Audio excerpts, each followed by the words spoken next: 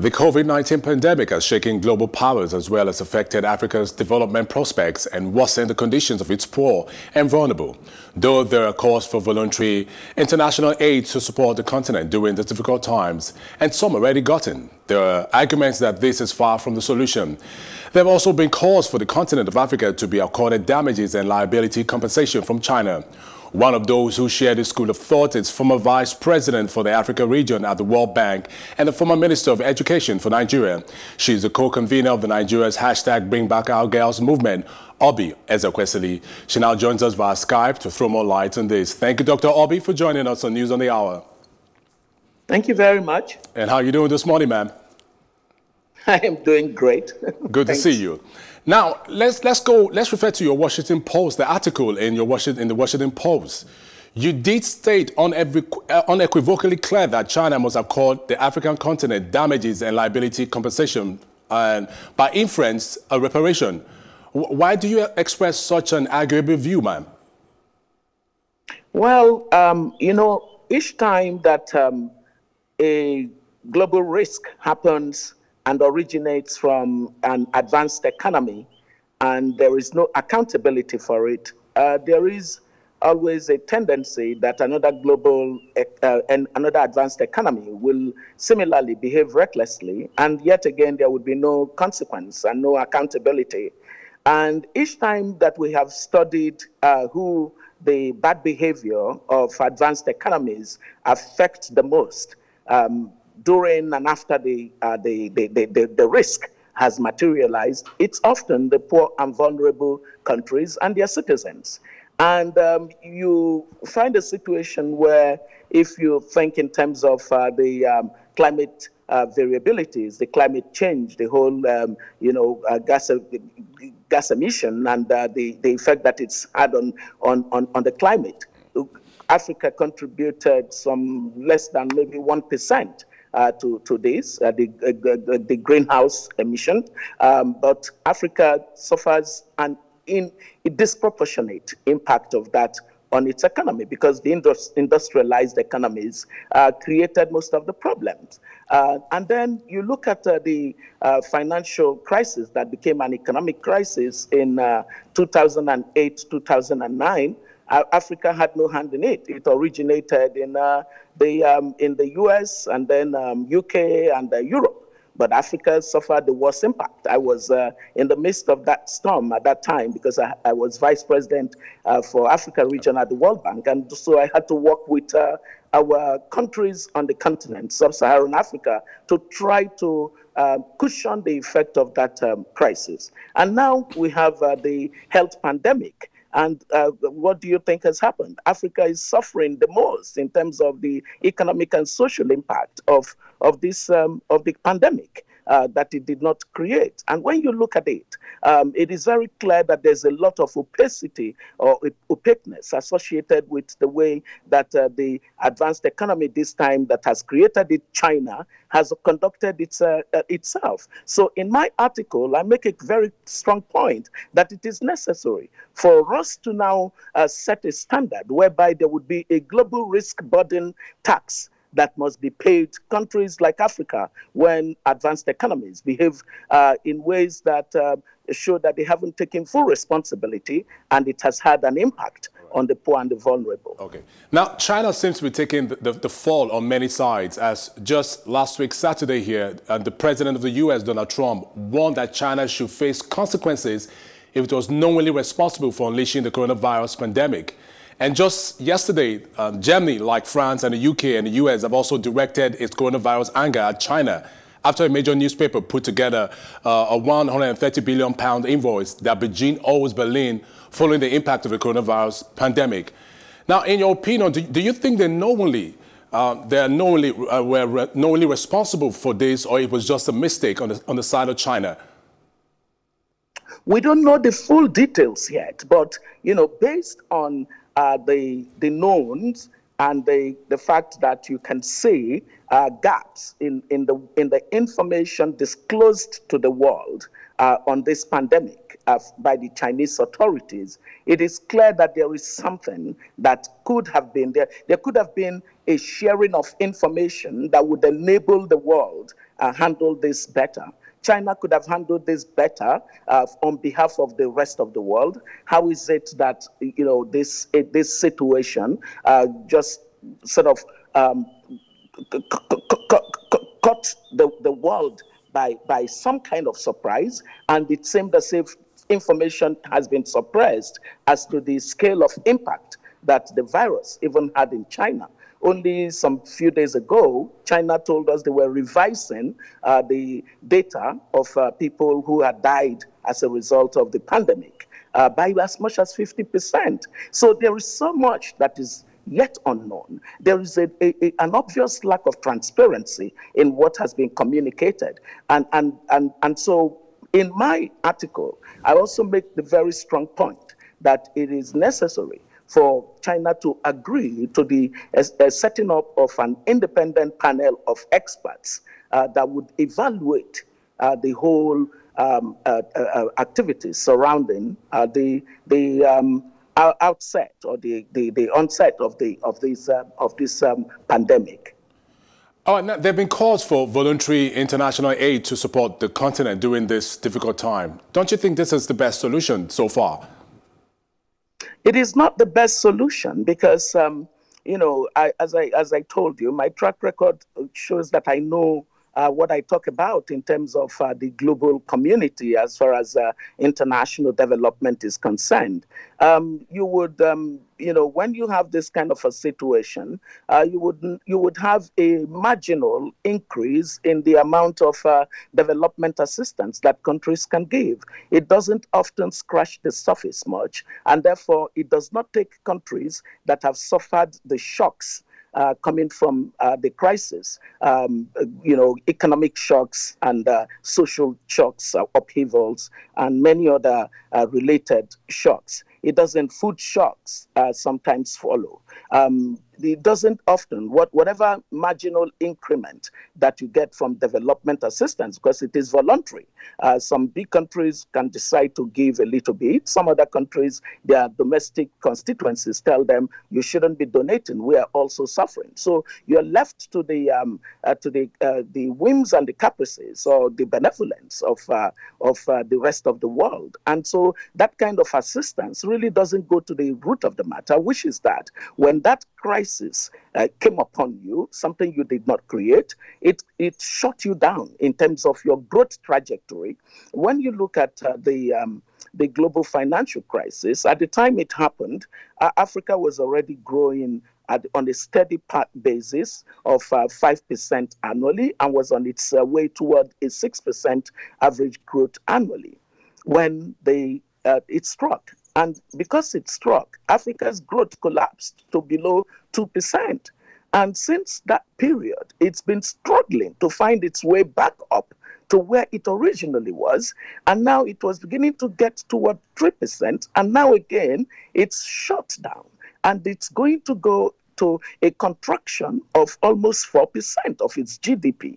Now, this is totally not acceptable. The poor can't keep paying for the recklessness of the richer countries. And we cannot then, end up being grateful to them for helping us, supposedly. That kind of help is seriously undermining of the continent's economic growth and development. And I absolutely want Africa to assert itself.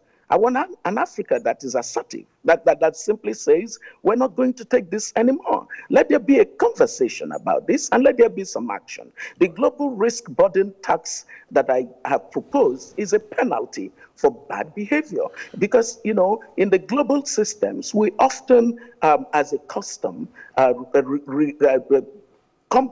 expect that the more advanced countries, more advanced economies have a higher probability of checking, of preventing, of understanding, of anticipating, being proactive and preemptive of risks, and that where risks materialize, to have the capacity inherently to be able to manage the risks in the kind of way that they would not create serious negative externalities for the rest of the world. Dr. Every Oby, time that does not happen, it's terrible. Dr. Oby, in your article, you also did say that China could have been more transparent about the whole situation. Now, what would you suggest China should have done by way of transparency and acting responsibly and effectively to manage this global catastrophe?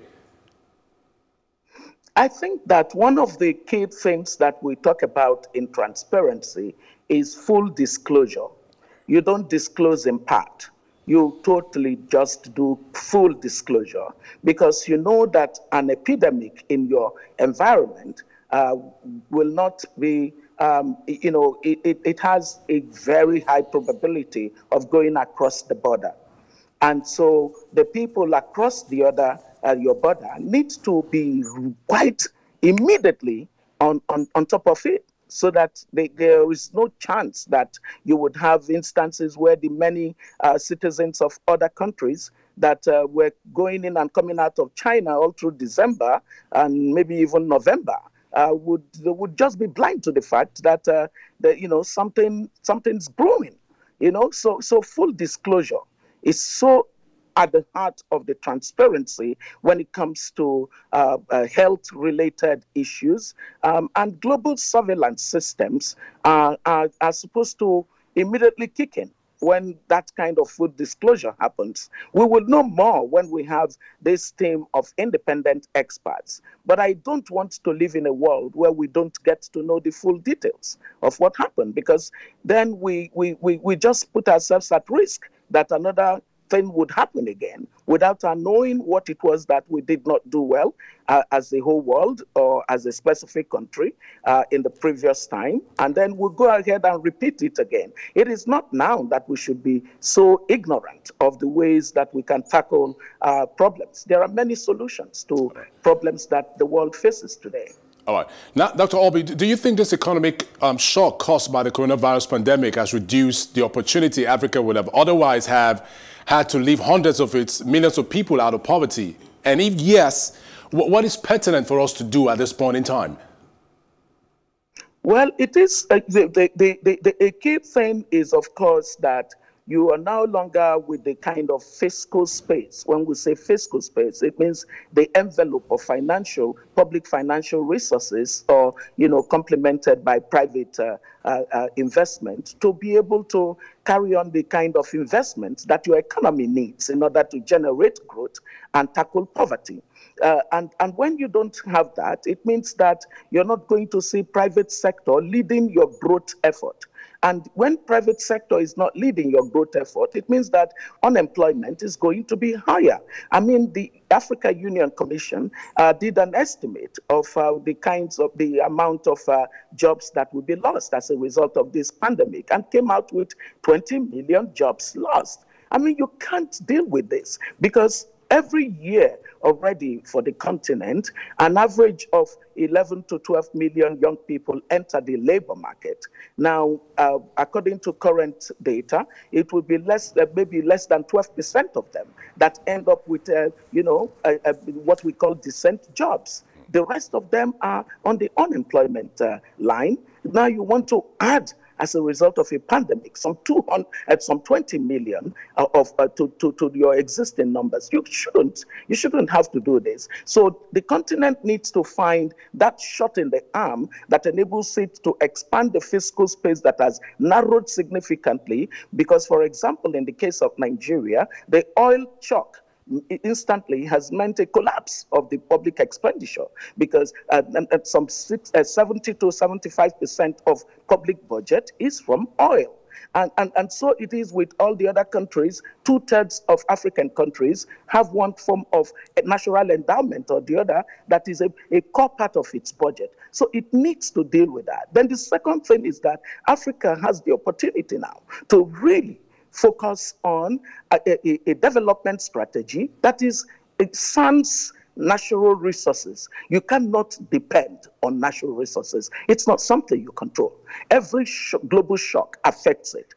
For as long as production systems shut down, or there is a collapse of the demand side, you are going to be affected. So we need to find our pathway in a more serious way. People give this very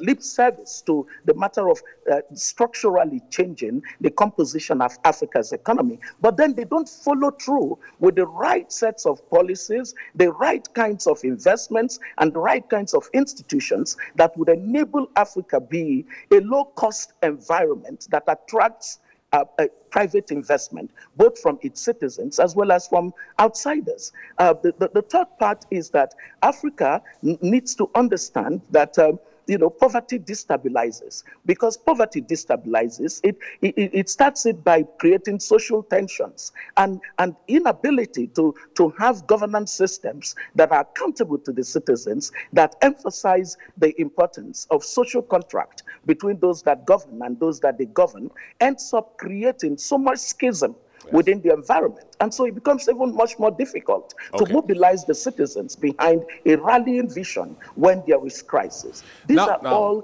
things that Africa must change. Okay. Now, Doctor, there are rising cases of COVID-19 in Nigeria as it is presently. Now, in your opinion, what do you think the NCDC and the federal government should be focusing on doing right now to at least save still the myriads of Nigerians who are potentially exposed to contracting this virus? I think that testing, because in many of the countries where we've seen the wave of this viral, of the virus's life cycle, we know that if you can detect through testing, you can separate, that is, you can isolate, and then you can care for.